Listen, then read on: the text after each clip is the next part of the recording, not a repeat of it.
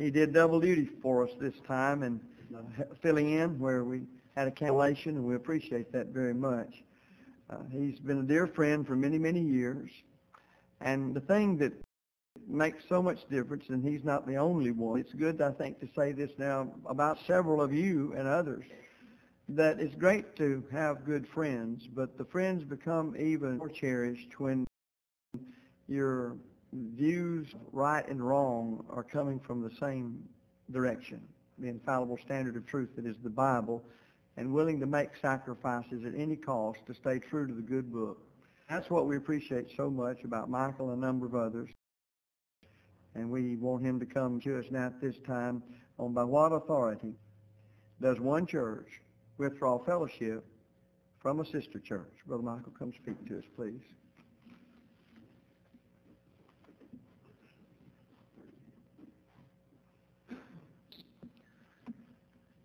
I appreciate the opportunity to be here again and to be able to speak on this fine lectureship. I appreciate the elders and David, the good work that's done here. Appreciate all of those that work so hard behind the scenes as well. Those who have been cooking and fixing food for us, it is greatly appreciated, in spite of all the pounds that it put on. But it is greatly appreciated. Appreciate this subject. It's an important subject. I've been falsely accused at times of even holding the opposite view. Wasn't true then. It is scriptural for one congregation to withdraw from a sister congregation. But to say that isn't worth much unless we can back it up with God's Word. It's clearly obvious from the Scriptures that we are to withdraw, a congregation is to withdraw fellowship from certain individuals. 1 Corinthians 5, 2 Thessalonians 3, and other passages clearly teach that. Question is, though, what about congregations from another congregation? And I'm going to skip over some of the parts that are in the book dealing with how we ascertain Bible authority, but I will make mention of one thing, that there is an omission in the book, I believe, in my chapter, and it's not their fault or those who proofed the book, it's my fault. If you're reading the quote that I had from Roy Deaver, dealing with implication, I left part of it out.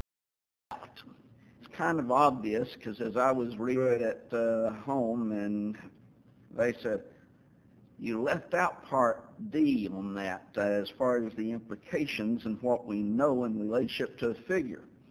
So I looked, and yes, I left it out of the manuscript as well. So that's my fault. It's probably quoted elsewhere. But we do ascertain Bible authority from direct statements, from implication, and from examples. We don't have a direct statement that states one congregation is to withdraw from another congregation. Is it implied in the Scriptures? And that's really what we have to deal with. And when you come to many of the Scriptures that we're going to look at this morning, obviously it becomes a matter of fact that it is. One of the lessons that was presented earlier this week, Brother Darrell Broking presented a lesson on the fact that congregations can extend fellowship to another congregation. This to be established first, because if you cannot extend fellowship, you cannot withdraw fellowship. Well, Darrell Broking did an excellent job in dealing with that subject, so we're not really going to go over that again. But with that understanding, consider this. Here's the Spring Church of Christ. It is faithful to the Lord doing what it's supposed to do. And here's the unsaved congregation, Church of Christ. It's doing what it's supposed to do. It's following the Lord, walking in the light. But the Unspring congregation hires a new man. And this new man at the Unspring congregation begins to make a few changes here and there. And they start things a little bit differently. They start talking a little differently. And then they want to get the kids off into another room during the service because some of the kids are interrupting services, start a children's church. Then they start clapping after baptisms first, of course, and then let it spill over into after songs, and after a sermon that they like, they applaud the sermon and things such as that. Things go on. They finally bring in the instrument of music into the worship service of the Lord's church. They start adding other innovations and changing. Now then, what's the spring congregation to do in relationship to that unspring congregation? These two congregations had fellowship. They extended fellowship to each other. They even engaged in joint participation. Let's just say that the Unspring congregation had sent money to help in support of this lectureship and other works that the congregation here was involved in. But now then, they've changed. They're not the same as they were before. But of course, they keep that sign up there to Christ.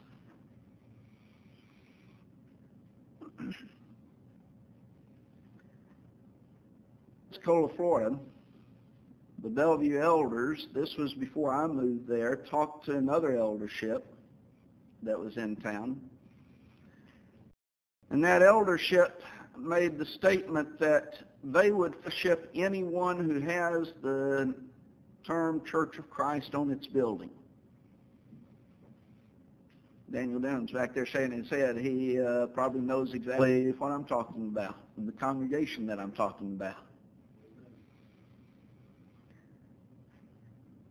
But let's go a little bit farther in this scenario of the Unspring congregation in connection with the Spring congregation.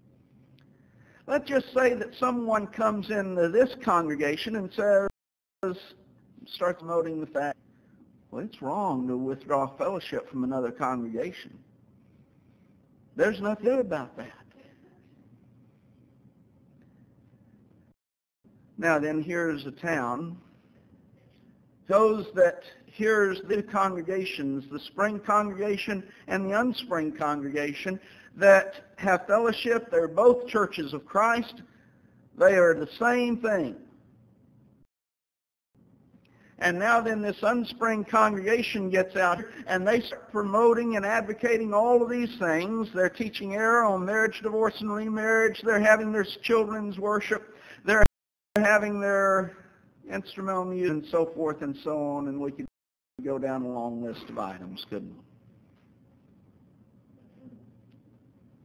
Here's old Joe Blow out in town. He sees those two congregations. Why, those two congregations must be that Church of Christ on the building. Satan has gained an advantage in that situation. But let's go on. Taking this one who advocated that they would fellowship anyone as long as they had Church of Christ on their building. And so at this Unspring congregation, some individuals come in and they start making some other changes. And it becomes a Muslim mosque, but they keep Church of Christ on the building. They just don't take the time to rip the sign off. look at what you've placed yourself and the situation you have placed yourself, because that was an illustration that the Bellevue elders used with that eldership. And it was at that point in time that they said as long as it has Church of Christ on the building, they would fellowship them.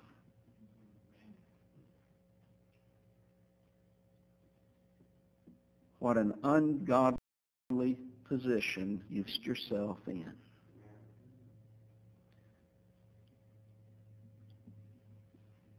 That's this view, though, that one congregation cannot withdraw fellowship from another congregation. Satan has certainly gained an advantage of truth and righteousness. But in reality, if we go back a century, latter part of the 18th and early part of 19th century, isn't that exactly what happened? Had what became the Christian church officially recognized in 1906 as a division between the Churches of Christ and the Christian church. But what was happening? Here's the Christian church basically taking over Churches of Christ, keeping the signs, and in many places today, they still have the sign up there, Churches of Christ. Are we in fellowship with them? Brethren, if we cannot withdraw fellowship from another congregation, then we better go back and apologize to all of those in the Christian church for withdrawing fellowship from them. Not only should we apologize to them, we better start fellowshipping them and engaging in joint activities and in joint participations with all those individuals and those congregations. If not, why not?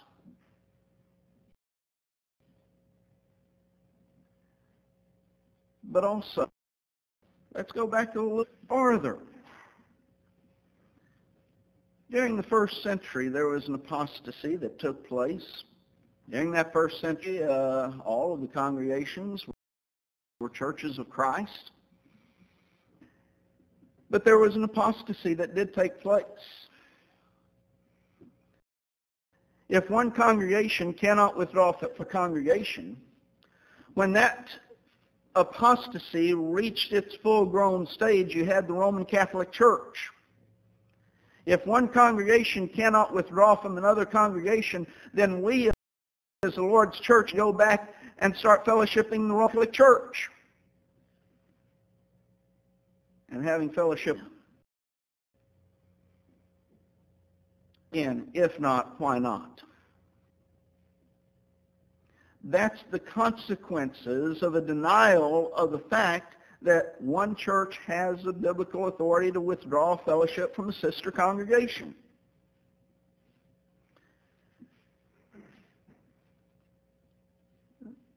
But let me use another illustration. Spring congregation here, doing what the Lord says, being obedient to His command, dealing with the withdrawal of fellowship.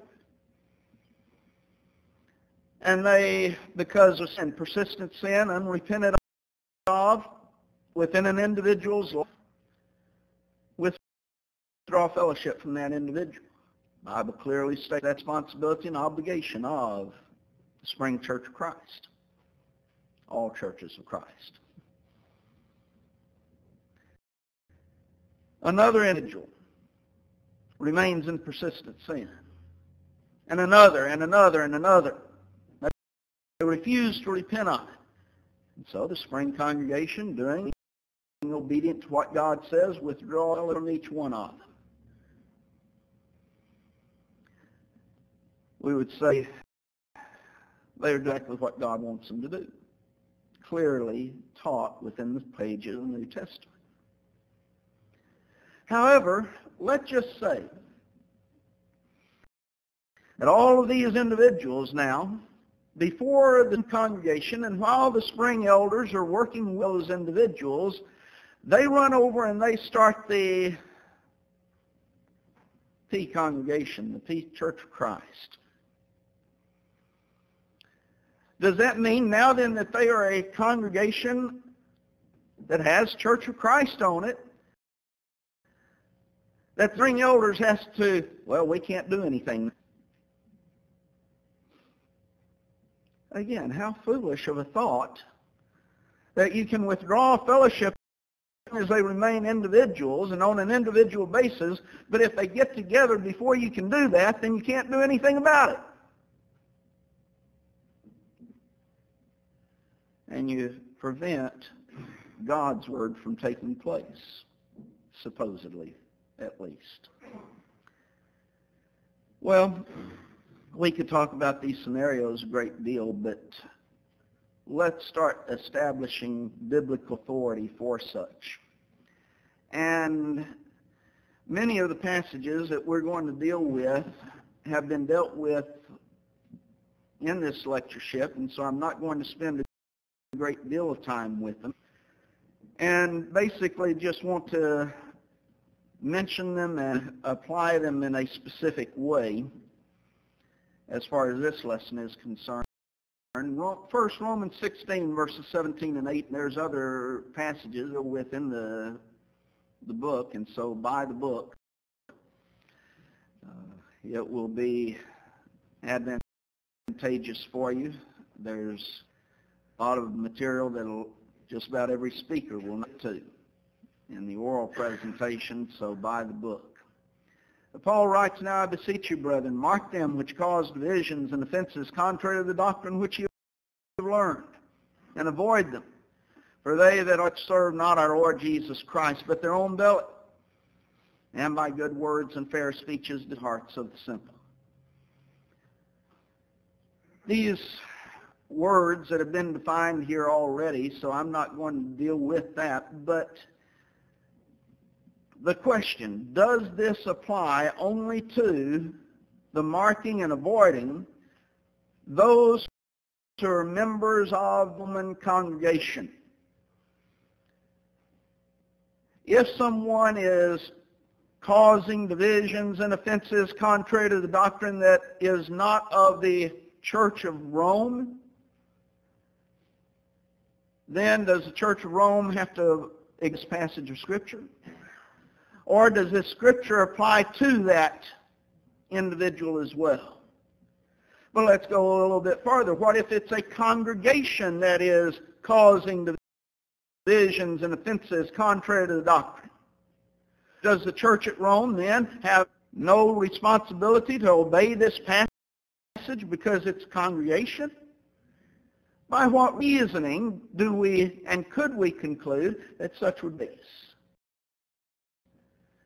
This doesn't state just the individuals, but it will likewise apply to any of those who are causing offenses and contrary to the doctrine, divisions contrary to the doctrine.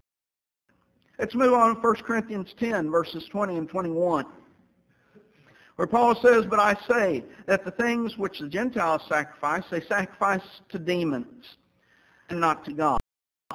I would not that ye should have fellowship with demons.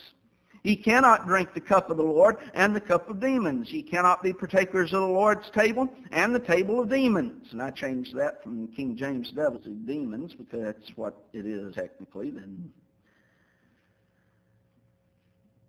what if, and this goes back to the illustration I was using, what if there's a congregation of demons over here? Can the Church of Christ have fellowship with this congregation of demons? Of course not. Is Paul, in stating this is only applicable if it's an individual, but not a congregation?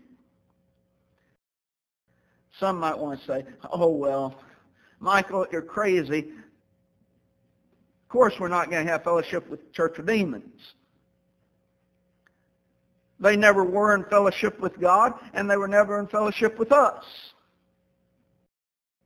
Well, let's change it a little bit to say here's this congregation, and it was in fellowship with God, and the other congregation did have fellowship with it, but now then, through time, it becomes the Church of Demons.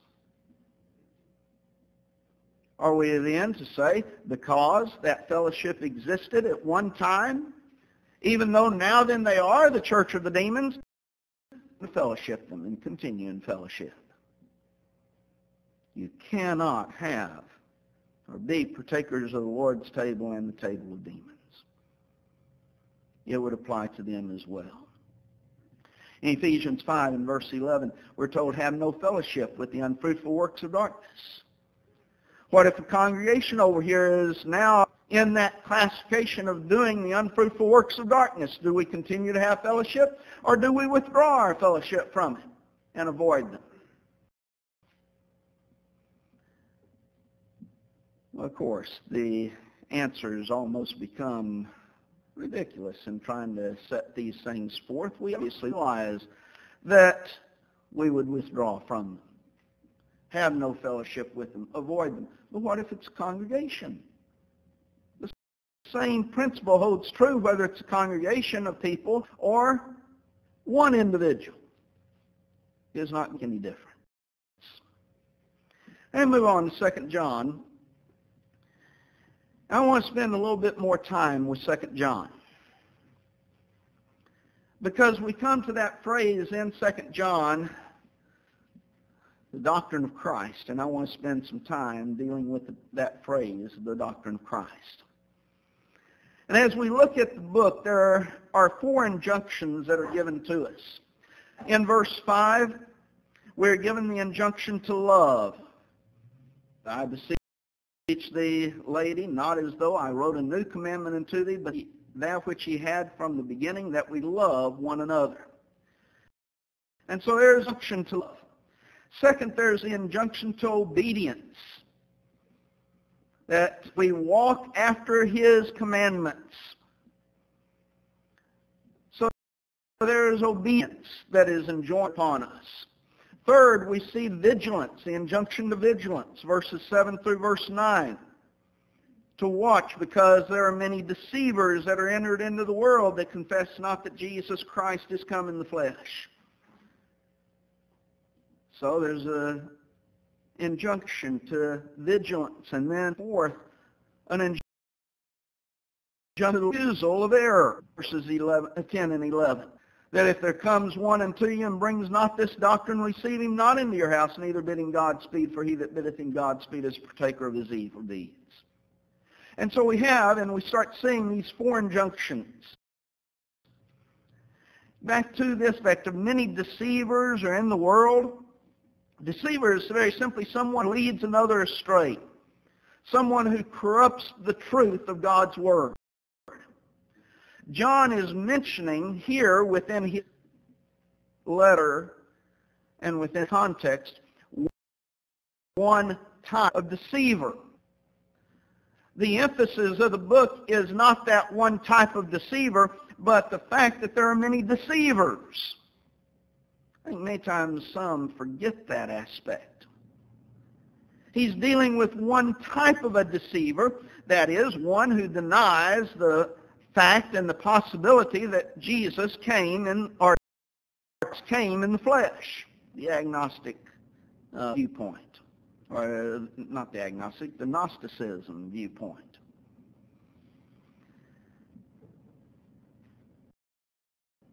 We must be vigilant, watchful against, yes, that type of a doctrine, and that type of a doctrine is still around today.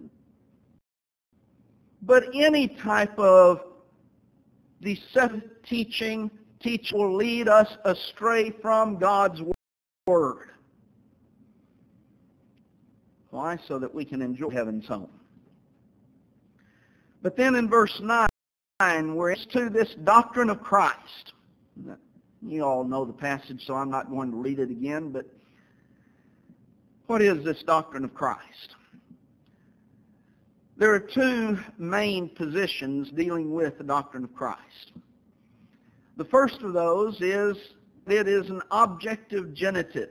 In other words, that is the doctrine about Christ. I would state that's the doctrine about the deity of Christ. The other viewpoint is that it is subjective genitive. This is the totality of Christ's teaching, that which comes from Christ, and his or his doctrine that comes from him. I realize there are some who hold this controversy as to whether it's subjective or objective, doesn't make any difference. And then there's some who hold that it actually is both subjective and objective at the same time. I think Brother Denham holds that view, in fact, and a few others. Well, I'm going to present at least a few reasons this morning why I believe it's subjective. First off is the parallelism of 2 John itself. We generally think of the poetry of the Bible as one line and then another line. In synonymous parallelism, one line says something, the second line says the same thing in different words. John wrote in parallelism. The only thing is it's not lines, it's sections. And if one section, second section, then another section, and they're saying the same thing, they're using different words in order to express those same thoughts. Look, if you will, at some phrases. Starting in verse 1.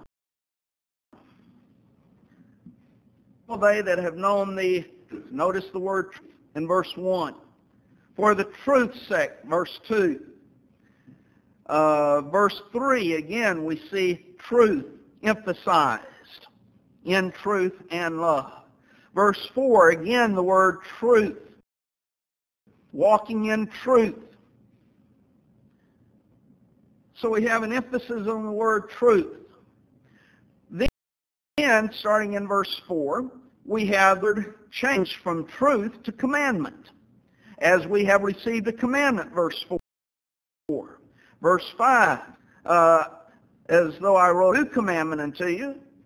And verse 6, that we walk after his commandments. So you have the word commandment. But is that any different than truth? No, it's the same thing, just expressed in different words.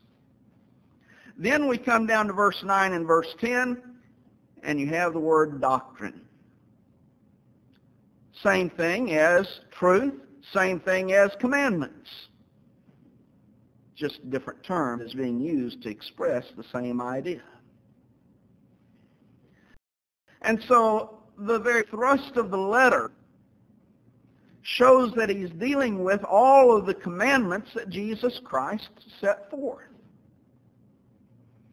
But then a second reason is John's emphasis on commandment keeping. This is emphasized within this book. Notice verse 2, that the dwelleth in us, the truth's sake which dwelleth in us. Again in verse 2, shall be with us forever. Again, this is an emphasis on keeping the truth, commandment keeping. Verse 3, John found her children walking in truth. Verse 4, we have received a commandment. Verse 6, that we walk in love and walking after his commandment. So love is the walking after his commandment. Verse 8, he tells us, look to yourselves. Why? So that we don't lose the reward, or that we will receive a full reward. What is that? That's heaven's home, but how are we going to receive reward? Only by walking in truth. Commandment keeping. And so the whole thrust of the letter becomes obey God's will. Keeping the commandments.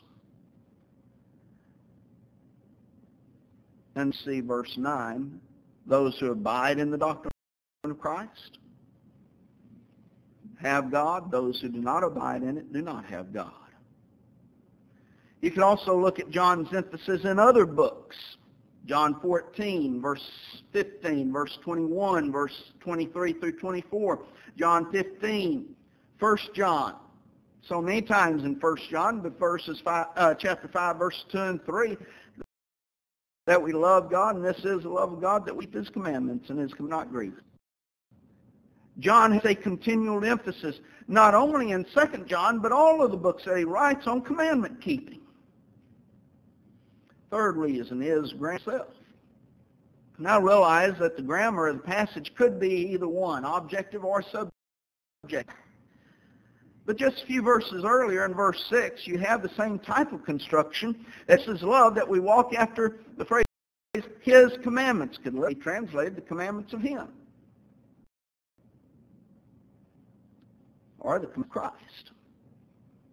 Same type of construction, yet we recognize in verse 6 that it's all of God's commandments, all of Christ's commandments, the commandments that come from him and not the commandment about Christ and his deity. Why not remain consistent in verse 9 and hold the same thing? We had to look at parallel passages. Matthew the 16th chapter, for example. Jesus tells his apostles, take heed and beware of the leaven of the Pharisees and of the Sadducees. They have this understanding, and so Jesus corrects them. In verse 12 it says, then understand how that he bade them not beware of the leaven of the bread, but of the doctrine of the Pharisees and of the Sadducees.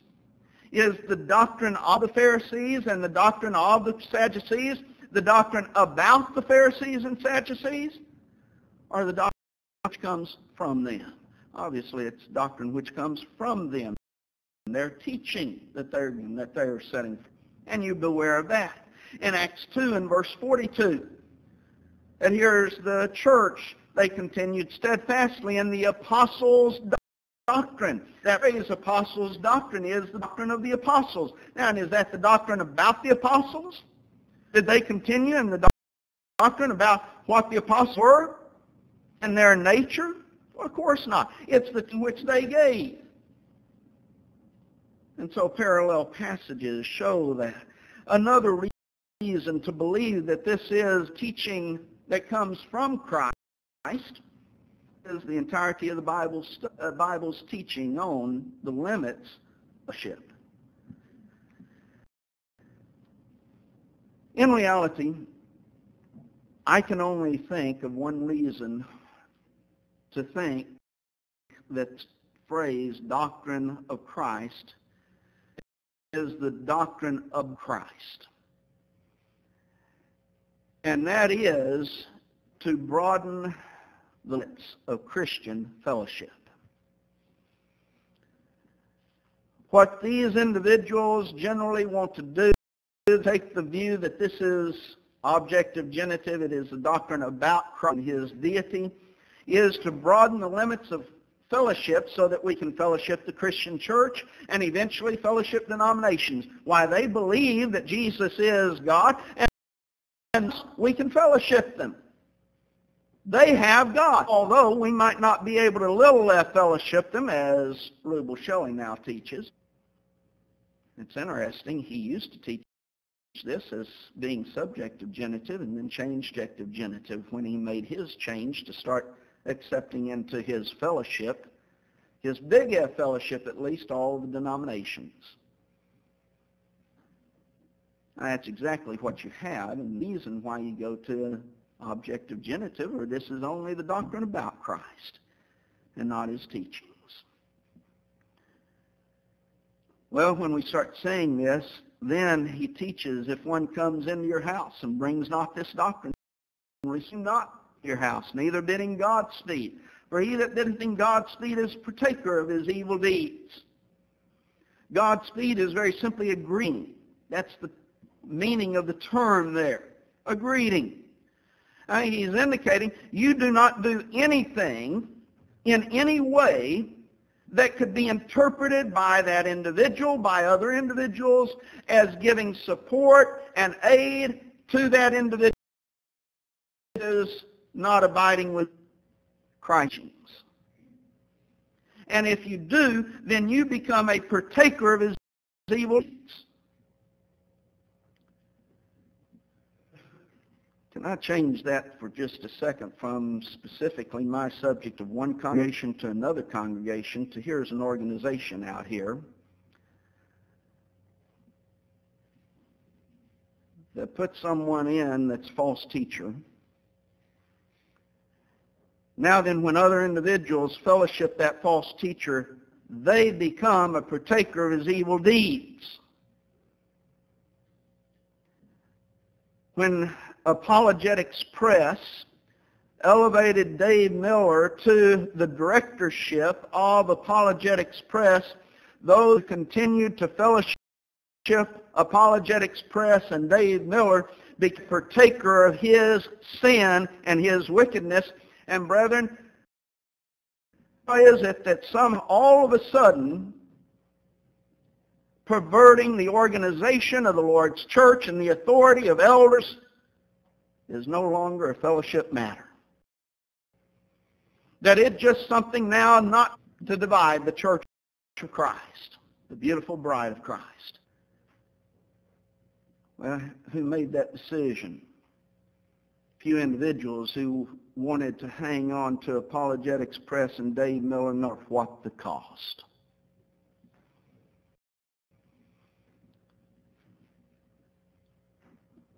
Some, and it's been discussed a little bit here, accuse us of this A to Z fellowship. When someone begins extending fellowship to that false teacher, Dave Miller, and they defend him, they in effect become the same as he. They become in that A position, if you want to use that A to Z type terminology, because of events. They become a partaker of his evil deeds. But somehow, most fair-minded brethren have determined that he's not a false teacher. Doesn't matter that he perverted the worship of the church or the organization of the church. Doesn't matter that he split a congregation, Brown Trail congregation. Oh, but it happened 10 years ago.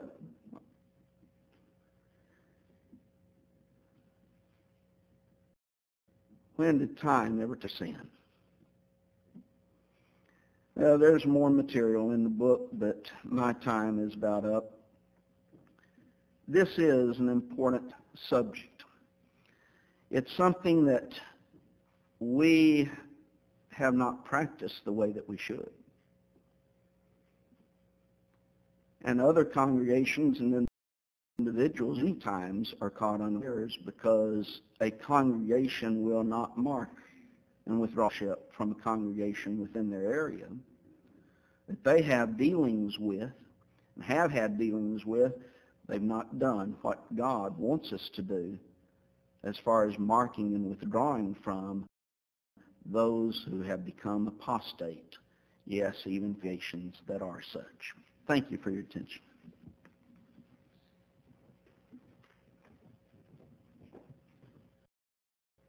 Well, thank you, Brother Michael. Appreciate that so very much. I was sort of interested in the unsprung, or spring. I think I messed up my punch. I was going to say it's the sprung congregation. The spring and the unspring.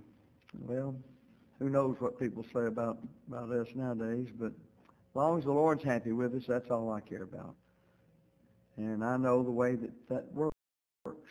So just know your Bible and honestly obey it, and you'll be acceptable to God. That seems rather simple to me, but that's not the way a lot of people view it. Let's be mindful of these things and do our best to not allow our own preconceived notions, dislikes, whatever, to cause us to see the Bible for what it really has to say on any subject. And that's very important that we do that. We've had around 650, how would you say it? Hits, I guess that's the word. Unique hits, okay. 650 tuning into the lectureship, and we welcome all those who are on the internet listening. And we had, before this started, a few minutes before, we had about 7 this morning already tuned in. So we're very happy to be able to put the lectureship out in that format. to be dismissed now for about 11 or so minutes and come back at the top of the hour for our next lecture. Thank you.